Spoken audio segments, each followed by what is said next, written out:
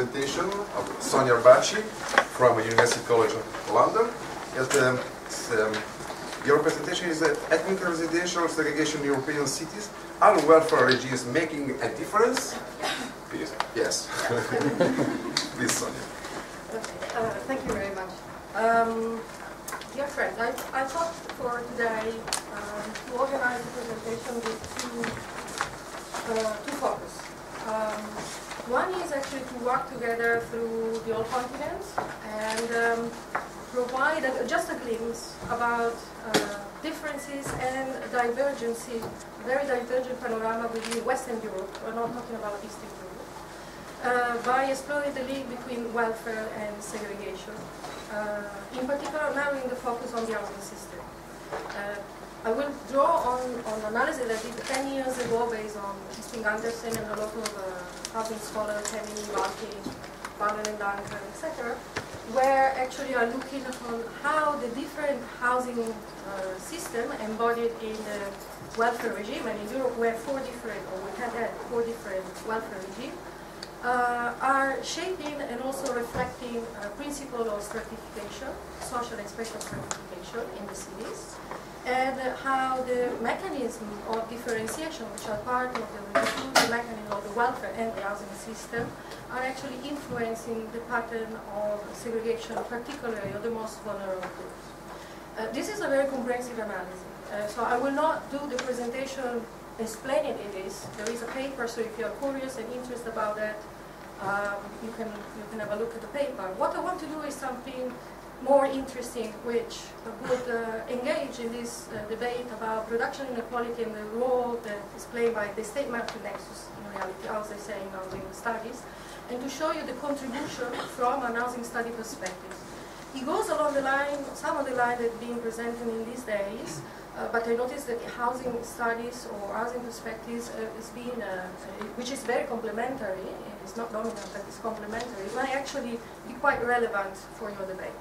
And I will do it from also planning perspective, which is not to provide you with an argument, but a quest that is running around among some housing scholars in the last 20 years, and which is an open question, and which is, if it's possible to rethink the commodified housing system within a flexible regime of accumulation. And I explain where is this coming from, so you can explain why I might just pick up on two major elements in this presentation to raise a debate and some thinking that goes beyond Europe.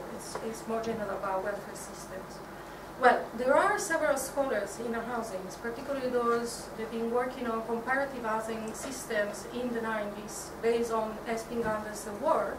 They say that the more the housing system is decommodified, and they have in mind the social democratic welfare system, so the Scandinavian country in the Netherlands, as well as the cooperative system of Central Europe, France, Germany, Austria, and Switzerland. They say that the more the system was decommodified, housing system decommodified, the more the state played a role in filtering, reducing social inequality, and it has a less socially and spatially divided society. Now, in the last 20 years, also from when it's explained in China, but also in Eastern Europe, and also in Europe, there was a process of recommodification of some of the housing system. One of the major cases is the UK, which is the most dreadful case, and that has been shown that this process of recommodification, also linked with the devolution process, has actually increased inequality in the European cities, and is a major problem. Of course, the decommodification of the housing system was very much based on the Keynesian policies, full employment, social pact, within a Fordist regime of accumulation. Therefore, there is this enormous quest also among housing scholars as well as planners for different reasons in housing studies scholars about whether we can rethink a decommodified housing system within, not Fordist, but within a flexible regime of accumulation. So along this presentation, where I try also to show some relationship between welfare and segregation, I would like to draw your attention to two things that are being fundamental and that they should be reconsidered again for this quest. One is the role that is played by what is called the unitary rental system, and which I will explain a little bit, and the other one is the role of the land supply, and a more decommodified land supply, and a more public ownership of land, or negotiation of the planning system within land. Without actually addressing these two elements, it would be impossible almost to follow this quest. So I will organize the presentation on actually three parts, starting from segregation, starting from the point that segregation is just a Trojan horse to discuss about inequality, concentration of and high level of spatial concentration are not representative of high level of social exclusion. In fact, in many cities in Europe, particularly in Southern Europe, we have a very dispersed, so very low index of segregation, also particular ethnic groups, which is associated with a high level of social exclusion. And you can say also the reverse. So pattern of segregation doesn't tell us absolutely anything about it, but the mechanism of differentiation that they produce and organize this pattern across the city tell us more about the scale, the nature, and the degree of inequality of exclusion. So I just leave you these diagrams where we can see the degree of spatial concentration of the most vulnerable ethnic groups across 30 European cities, crossed with the immigrant population, the size of the city, and you can see it's a very diversified pictures, and perhaps we can't establish any relationship whatsoever, whatever theory of segregation you are employing. But if we actually were looking at the city in question according to the welfare regime, where a national level where they belong, it seems that there is a relationship between welfare regime and degree of spatial concentration. In reality, same ethnic groups are far more concentrated in the liberal welfare regime, like in London or UK and Belgian cities, and they are far more dispersed, for instance, in the opposite end, in the corporatist regime, so France, Germany, etc., etc. The middle case is the social democratic, so the Netherlands and Sweden. And even if we are looking at the residential geography, these elements corroborate this relationship. This relationship can be looked within all the different pillars of the welfare, citizenship, commodification, decommodification of labor. One of the things that I actually wanted to explore is actually to look at the housing system. Housing system are comprised by two elements, which are fundamental. One is the tenure policies, which influence the degree of social tenure differentiation. So it can tell us about some social dimension of segregation, and on the other hand, on the housing supply. So production, promotion, and land supply, which tell us how these social inclusion or exclusionary or more distributed social processes are organized across the territory. And it tells us about the spatial differentiation embedded in the housing system and produced within the cities. Now, I also like to use a lot these diagrams because it challenges several, I would say, assumptions. The first one is that we assume that owner occupation is a sign of affluence. In reality, here we have the wealth of the horizontal part, we have the wealth of the country in the middle of the 90s, and the percentage of owner occupation on the total of the housing stock. And in reality, the relationship is actually opposite. So the richest is the country, the larger is the rental sector. The poorest is the countries, and where we have also a lot of social insecurity, like the commodification of the labor market, etc., etc., the higher is owner occupation. In fact, you can do the same across international comparative analysis, and you will see this relationship. So the explanation is not an economic one, it's a political one. And this is fundamental. And this is very important also in the debate that's been going on in the last 20 years, and especially planning, and etc., etc. The other second, very, very, very important element is that there is a relationship between also the type of welfare. So we have a social democratic welfare regime, that a concept of society based on social partners, which imply a very large universal transfer across all groups, and which also imply to have a structure of the housing system that is highly commodified, which expand very largely the rental sector. But the most important element of this is the mechanism that allow higher redistribution through the housing system is what is called the unitary rental system. And here we see what is also the role of the social rental stock within this rental system. this unitary rental systems is based on the fact that the social rental sector and the private rental sector are working in the same market. So the state encouraged the social rental sector to compete with the private rental sector. The higher the quality of the social rental sector, the widespread access to all social groups of the social rental sector, and the accessibility, so the cheap rent of the social rental sector influence an equal raise in quality, cheap rent, and long-term tenure also in the private rental sector. So this allows a great accessibility and also affordability of both rental sector for a large proportion of the population. This is a highly redistributive programs, but also means that the social housing and large stock of social housing with good quality is also being used to control the high rise of housing cost over the cost of living. So the issue of great affordability or unaffordability in the last 20 years is also depending on the fact that the social rental sector is being stigmatized and ridiculized and reduced, and it doesn't play anymore this role, apart from the fact that also it was playing a role of accommodating a large cut across the social echelon, particularly the middle classes. So the opposite in reality is, when we look at the welfare system that have a very poor universal transfer, so these are residual transfer, which are typical of the liberal, where the conception of society is based on the atomized individual, but also on the Southern European cases. This is more about the Catholic social policies that have decommodified education and health, but not housing, because it's produced and has to be produced by the family. And in these cases, the policy and the tenure policy that being always portrayed in this very commodified housing system is to foster owner occupation at all costs. And within the rental market, the states stigmatize and residualize the social rental stock, which is also very small, in order to protect the speculative processes going on in the rental market.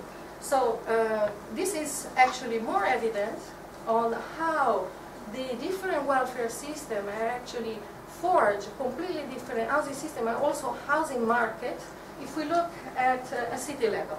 In this case, you could see, for instance, that in the Netherlands, Sweden, Denmark, social democratic welfare clusters, more than 80% of the stock was rent. And of this, there was a primarily attention on the social rental stock. Owner occupation, very, very small. Similar things, but with slightly twitch within the rental market, again unitary, is that we have a slight increase more on the owner occupation, but still more than 70% or 60% is the rental stock, of which dominated by the private rental sector. In these cases, there are other policies like housing allowances, so the rental sector is also playing a very important social role. When we move to the liberal, there is a huge increase in owner occupation. In this case, the UK have a lot of social housing because this is the legacy of when the UK, before the Thatcher, were actually producing a housing system very similar to the Social Democrats one. But in reality, the social rental, so the red one, is shrinking and it's being stigmatized and it's being marginalized, and it's increased also inequality, especially and socially. And then we have the Southern European cases, which is very typical of a system fostering owner occupation, and there are many different explanations which are very different also from the Northern European one. And imagine now that Madrid has 90% of owner occupation with a rental stock of only 8%. You can't actually manage a city or allow the labor mobility within this situation. And also there is a relationship between the size of the owner occupation and the housing cost, increasing housing cost or the cost of living. So this is also one of the elements of why we also have a huge problem of affordability that is affecting the middle classes, young population, and is not just a matter of the most vulnerable part of the population. So in terms of thinking systemically, is very useful. Now, this is just to show you how the households are redistributed and how the unitary rental system has a very redistributive package if we look at the distribution of the household in the social rental sector. So in the Northern European Sweden, so the social democratic but also the cooperativist, the housing rental sector, part of the unitary rental system, was accommodating a wide range, so you say that is a social tenure mix distributed of the income echelons, particularly the middle classes. And instead of dualist rental system, and if we include also the Southern European countries will be the same, is just allocating to the most vulnerable part of the population, which is already provide a form of high differentiation and higher level of inequality within part of the system. But there is another element which is very important, which is a lesson that comes from Southern European countries up to the 90s. And this is how, for a paradoxical way, the owner occupation has been also playing an important role in the redistribution of the society within the territory, but it was based also on informal self-production of housing.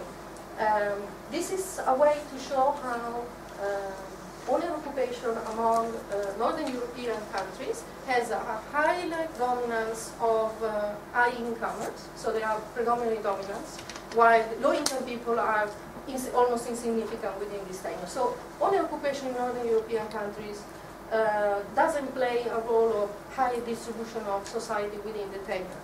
And the similar things is also, you look at the typology, classical, these single-family houses with a garden in the suburb. Exactly the same thing. So the distance, the social distance that is created within this tenure is quite high in the Northern European countries, but because of the percentage, small percentage of these tenures, it becomes quite irrelevant. If we look at Southern Europe, this is extremely interesting because you can see that there is almost an equal distribution of all the income echelons within this tenure. So owner occupation up to the 90s was actually playing a highly redistributed role across society.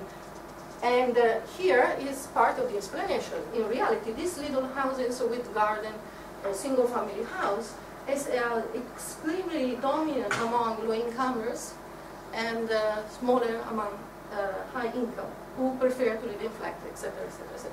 Now, how this is explained? This is explained through the production. Most of it, or part of it, was an informal access to housing and access to land and self-production that then later on has been legalized. This was also a form of integration within the society of the migrants, for instance, but also was a mechanism of providing, with the will of the state, housing affordability. Now, after the liberalization of the banking system and also a greater control of the planning system, this type of production is not possible anymore.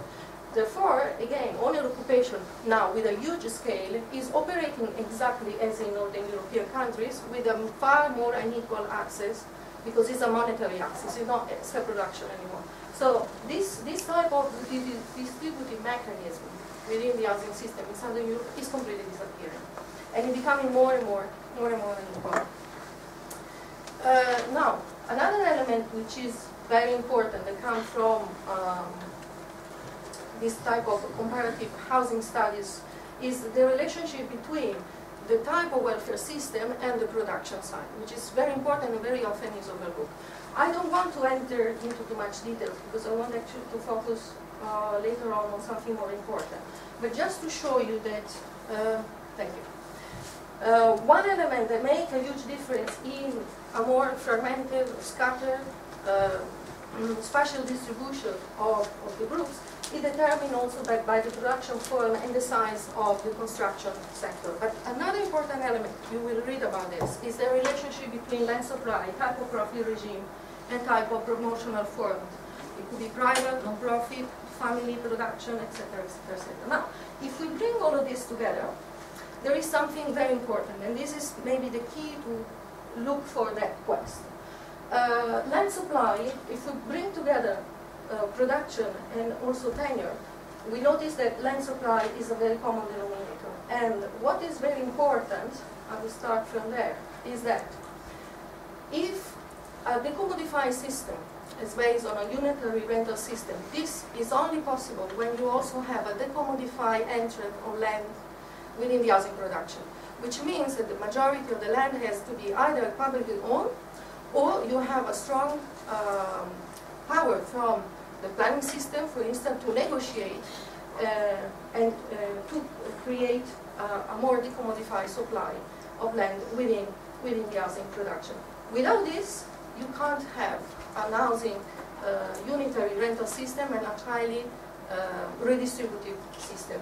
The more we have a speculative land supply, for instance, the case of China is exactly this. So the more you are also selling land, public land, or recommodifying land, or create a planning system that is a laissez-faire market system, so we have a more speculative land supply into the housing production, the more we can only produce a dualist rental system that is fostering owner occupation and increasing inequality. And this has a lot to do also with the profit regime, because in this case, the case of the Scandinavian countries, the only profit regime they can do is taking out of the equation land. So it's only on the quality of the production of the building rather than the whole chain of production. This is the key. Now, just to come back to segregation, it was the diagram, the initial diagram, can be also explained in this way. If we look at the way of redistribution of the housing tenure arrangement in terms of unitary and dualist, we can see that these are, the unitary are producing a less socially exclusive type of